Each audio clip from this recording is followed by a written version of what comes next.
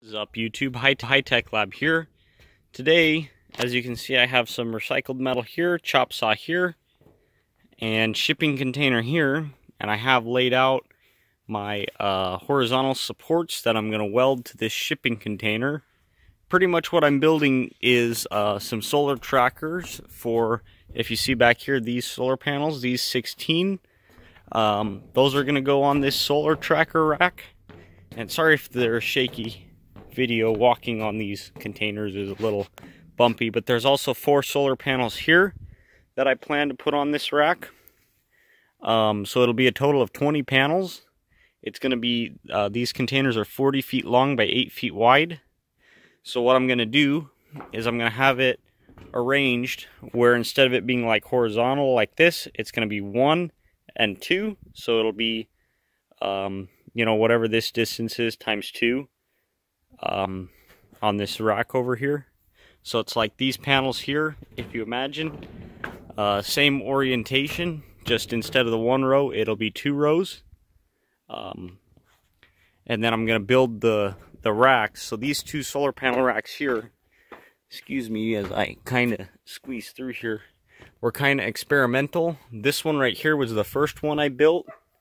And it's all square tube construction. So if you look, the top rack is all square tube also. And then I just ran a couple of pieces of angle iron here to bolt down the panels. And I will say this rack right here, it does a lot better in the wind. It's a lot sturdier. And I mean, it really doesn't have much a give to it. So I'm going to go with this design. These are 900-pound gate hinges. The 2 hinges have been working awesome for these 4 panels. So I imagine I'll probably have 6 hinges on the new rack for the 20 panels. It should be 20 panels. These panels will be in 4 in series and 5 series strings in parallel. All on one of the Outback FlexMax 80s. It should be close to capacity.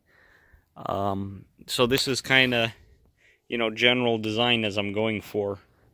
Let me show you guys the actuator I have. So this is the linear actuator I'm going to be using for the 20 panels. It is, this is the information here. It's rated for 1,500 pound static loads. So in other words, if it were windy, and the maximum load it'll move appears to be 750 pounds. It's 18 inches of travel and moves at about 1/4 inch a second. So that is right here where that's going to go, similar to these. So that's it for this kind of update video. This is all recycled metal. This was actually used to be a clean room, but they demolished the clean room and I saved all the square tubing. I've been cutting it up with my Evo chop saw, diamond carbide blade. It's been working out great. So stay tuned for more.